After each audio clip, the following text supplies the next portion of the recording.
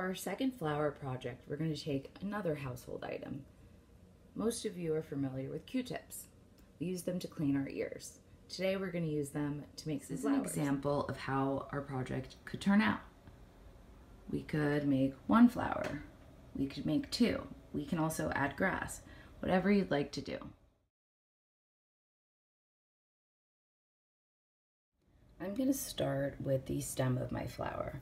I'm taking 3 Q-tips, dipping it into the paint, and making a stem.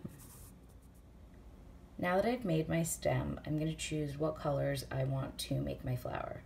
I think I will use red, yellow, and possibly orange.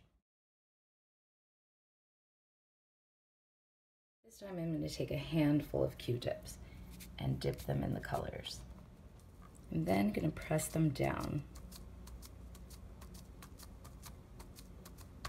I had some extra paint left over, so I decided to make another. Here we can see how with the same materials we can make so many different pieces of art. They are all unique and one of a kind.